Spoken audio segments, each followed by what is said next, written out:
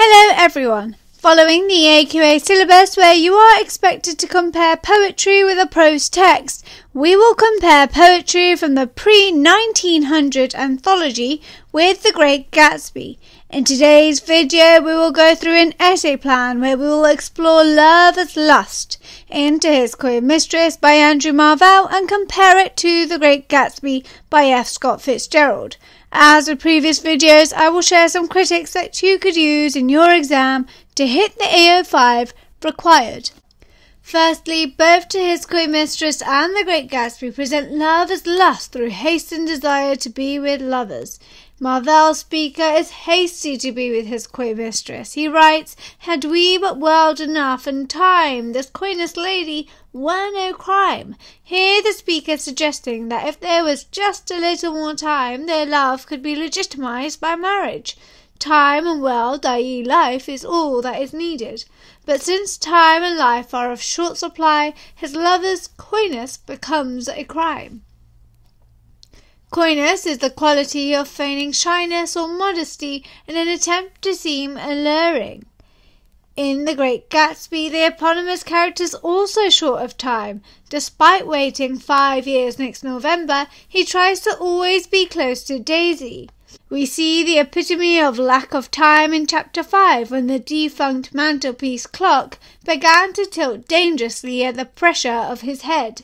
Here the clock represents time and its tilting highlights how time is not in Gatsby's favour. He tries to repeat the past but fails. Also, the clock is defunct. Gatsby's desire to be with Daisy is not meant to be. However, as Thomas Flanagan states in the year 2000, Gatsby lives in the world of romantic energies and colours. Unlike Marvell's speaker, Gatsby's desire for Daisy is coloured with romance rather than lust.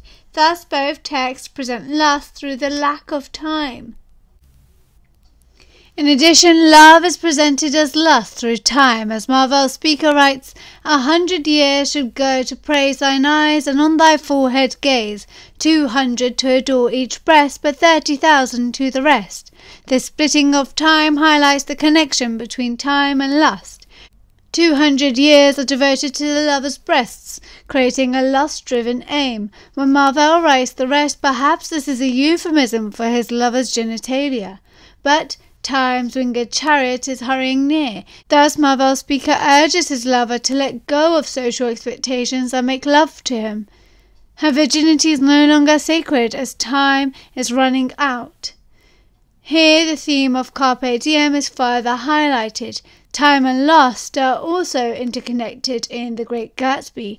In Chapter 8, Nick tells us that eventually he took Daisy one still October night, took her because he had no real right to touch her hand.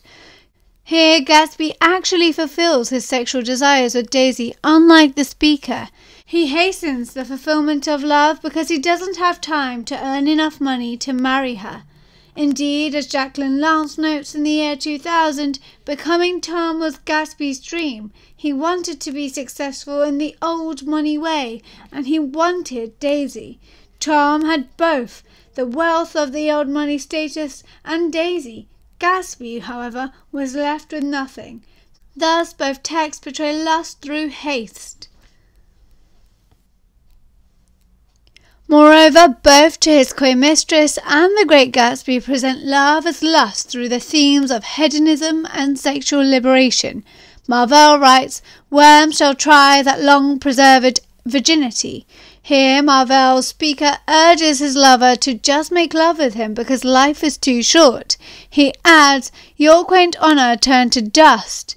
The adjective quaint creates a sarcastic tone. He mocks his lover for upholding societal expectations, but is selfish as he mocks her to get what he wants only. Marvell uses the theme of memento mori to get what he wants and to persuade his lover to make love with him. Indeed, Carol Rumens notes in 2008, the metaphysical conceit of the poem has become an ingeniously extended fantasy. The speaker imagines a world where his sexual fantasies are fulfilled. Sexual liberation is presented in The Great Gatsby when Daisy got up and went over to Gatsby and pulled his face down, kissing him on the mouth. despite being in her husband's home.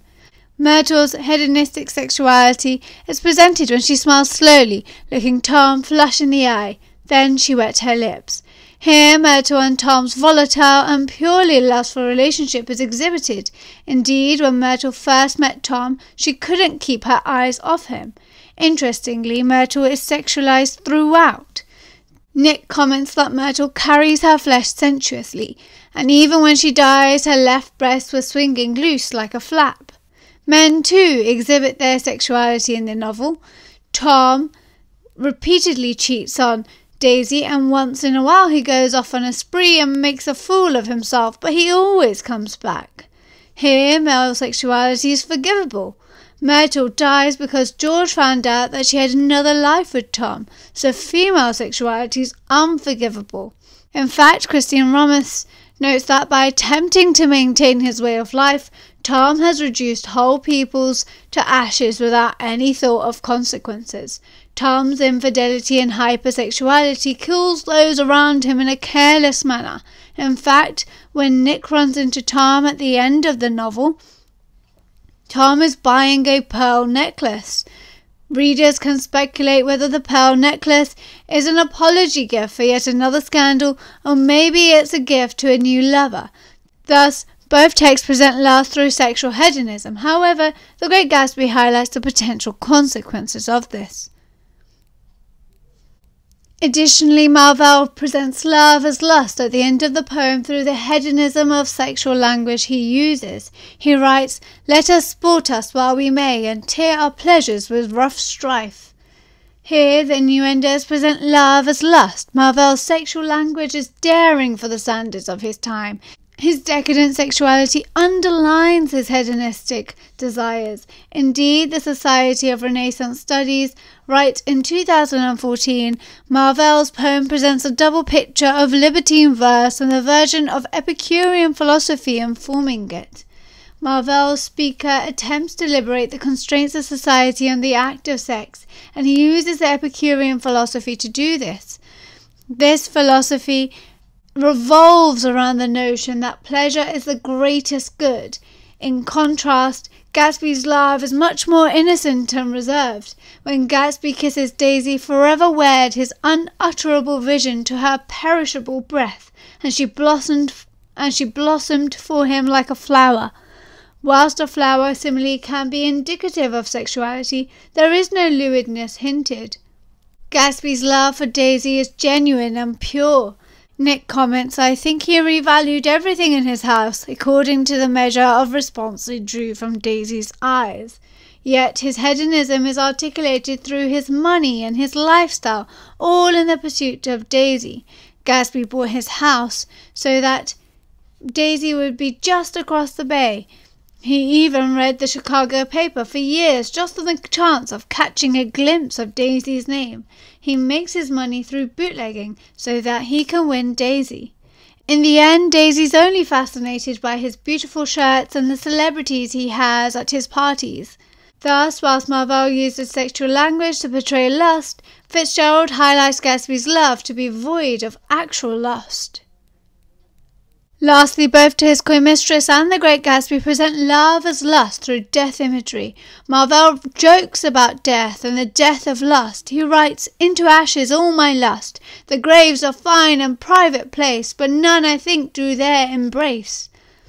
Here, death is used to portray lust. Indeed, sexual orgasms are commonly referred to as deaths. In fact, the French phrase is la petite mort. Death, therefore, is symbolic of lust. Indeed, Rumour's reflection of Marvell's ingeniously extended fantasies extended further in the images of death. In contrast, in The Great Gatsby, death of lust results in a death of marriages and relationships forever. Myrtle and Tom's relationship ends with Myrtle's death. Daisy and Gatsby's love ends with Gatsby's death, and Myrtle's death leads to the death of her marriage with George and the death of George. This links to the idea that Gatsby is a serious, melancholic lover, whilst the speaker is light-hearted and lustful.